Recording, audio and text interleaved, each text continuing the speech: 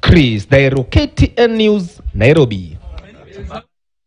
Mahakama ya juu inatarajiwa kutoa uamuzi wake kuhusu uchaguzi mkuu wa urais wa tarehe 9 mwezi uliopita. Uamuzi ambao utatoa mustakabali wa kisiasa wa wahusika na kuarifu mkondo wa siasa za humu nchini. Kwa Raila Odinga na rais mteule roho ipo mkononi wakisubiri uamuzi huo. Mwanahabari Jeff Kirui na tathmini ya athari ya kisiasa ya uamuzi wa mahakama kuu kwa hatma ya kisiasa nchini na kwa wahusika wakuu katika uchaguzi wa urais. Kwa vyovyote vile uamuzi wa mahakama ya juu utakavyokuwa utaathiri wapinzani wakuu rais mteule William Ruto na kinara wa Azimio la Umoja Raila Odinga.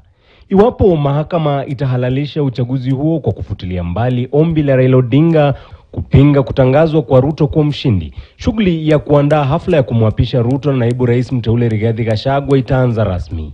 Uapisho kwa mujibu wa katiba unafaa kufanyika tarehe 13 mwezi huu wa Septemba. When you look at the assumption of office of the president law, it requires that particular event to take place in the capital city, meaning Nairobi shall be the venue, and it ought to be a public place whereby Kenyans shall have the opportunity to witness the event.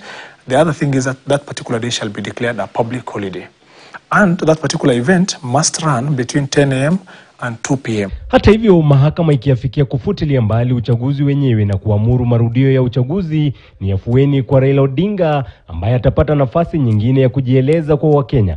Ikizingatiwa kwa uchaguzi mkuu wa urais wa mwaka huu huenda ndio ulikuwa wake wa mwisho. Kwa sasa Raila ana umri wa miaka 77. He may not have the same vigor, the same energy to run 5 years to come again as a presidential candidate. I think he is in a status or a stage whereby his supporters are getting wary of him. Kwa Ruto itakuwa kibarua kingine kigumu kurejea kampeni, haswa wakati ambapo amekuwa kilalama kuwa baadhi ya wakuu serikalini